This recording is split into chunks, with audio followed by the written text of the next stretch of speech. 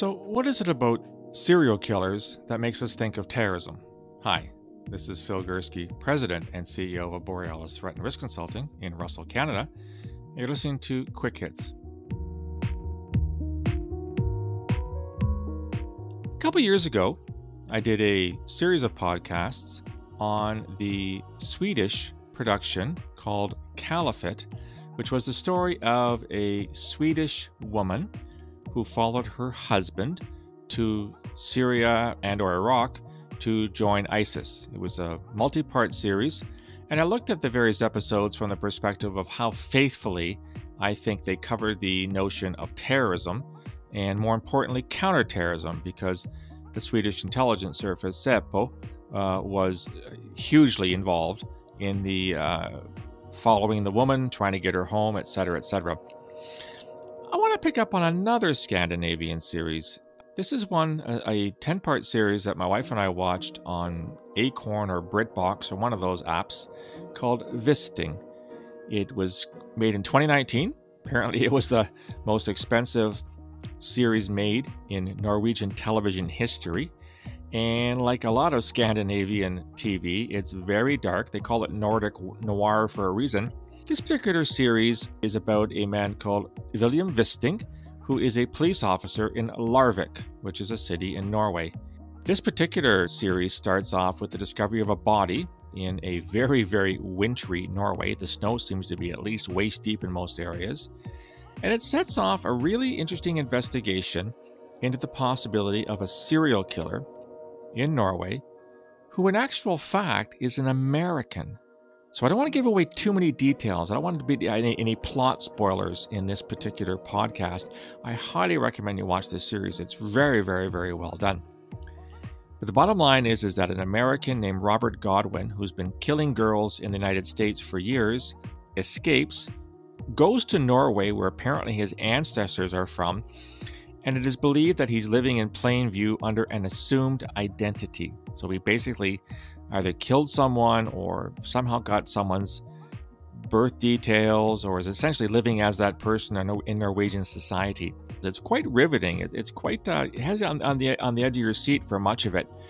But there's two things I want to talk about: whether or not serial killers can be seen as terrorists, and what happens when various international police forces are forced to cooperate and collaborate to get the job done.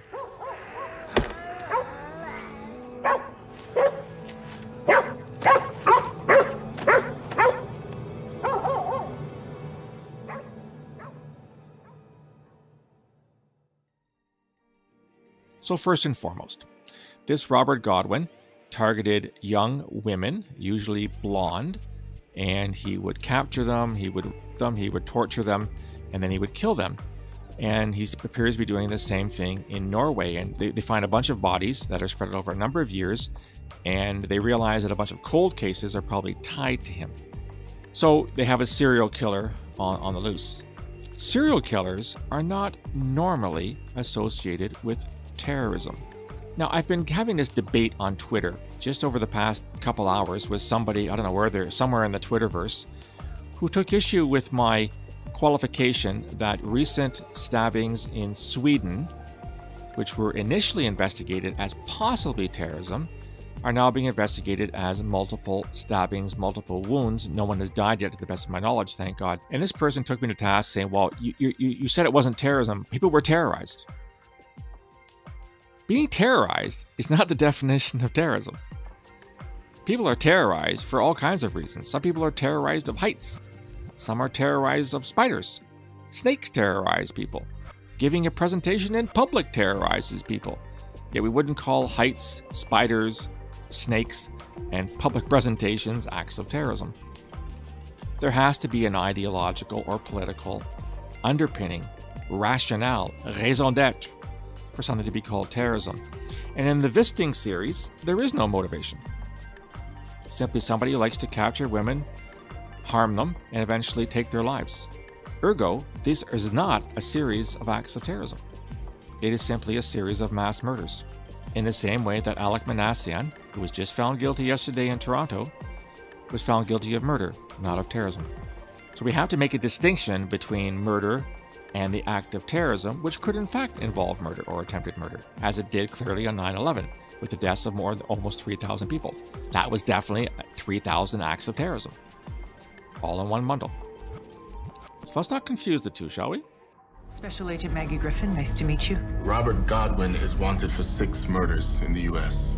We're hunting a serial killer.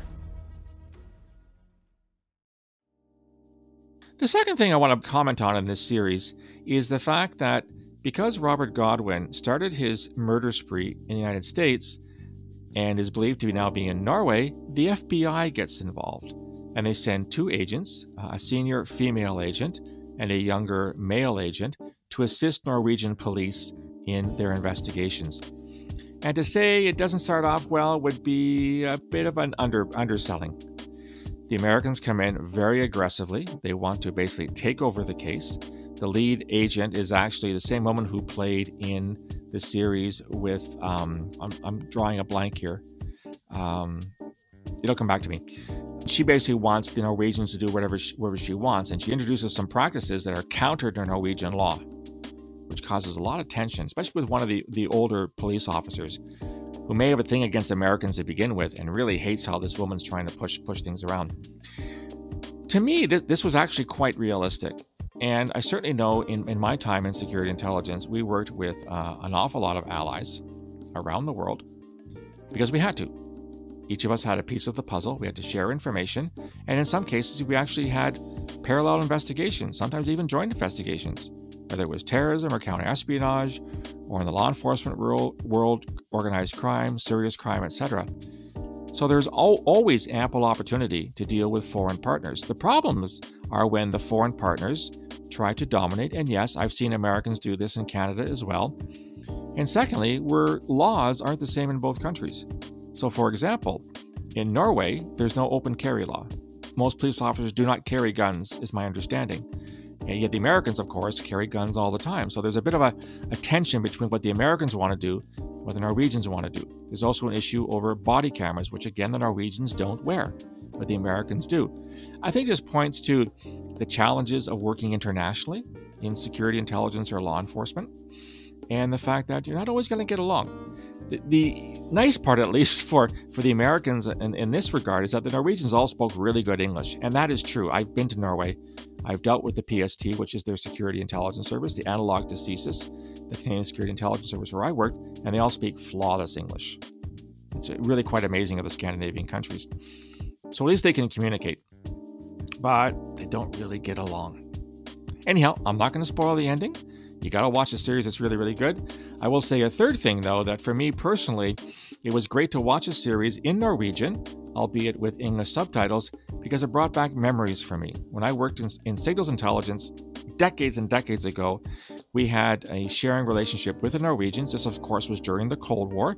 And because Norway abuts the Soviet Union, Russia, then the Soviet Union, they had a unique insight into some Soviet maneuvers, which they would share with us with Norwegian comments.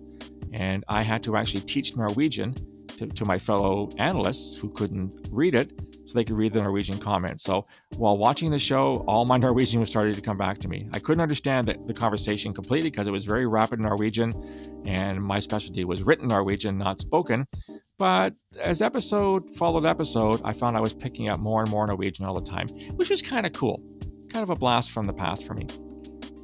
Anyhow, I highly recommend this series, Wisting. You can look it up on IMDb. It's a bit dark, like Nordic noir, but it's a fascinating series about serial killers. I think you'll enjoy it. I want to recognize, unfortunately, I don't have a Norwegian jersey, but I do have a Swedish Tre Kronor, the Three Crowns jersey that the Swedish national team wears. And, well, Sweden's beside Norway, and Norway doesn't have a great hockey team, so I'm going to let the Norwegians live vicariously through the Swedes today. So, of course, I need to leave you as well with your Hardy Boys bit of wisdom. And for today, we're going to, let's see, what's today's thing?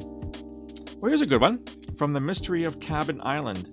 When walking along the edge of a precipice, don't look down. So if you're doing surveillance against a bad guy, be it a criminal or a terrorist or a foreign spy, and he happens to be walking beside a cliff, don't look down. It's going to end badly for you. Anyhow, curious if you've watched the Wisting series and what you thought of it. Love to hear feedback. You can reach me on email borealisrisk@gmail.com or on Twitter @borealissaves. You can also find me on LinkedIn and Facebook.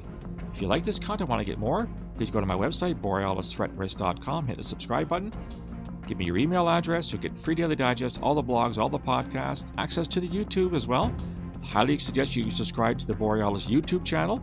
Now that we're live streaming every night, a lot of material there as well. You'd also find a link to my new book, The Peaceable Kingdom, A History of Terrorism in Canada, from Confederation to the Present. It's only $25 in Canada. I got lots of copies for you, signed copies that I can send out to you. Anyhow, I hope to hear from you soon. We'll talk again in a bit. Until then, stay safe.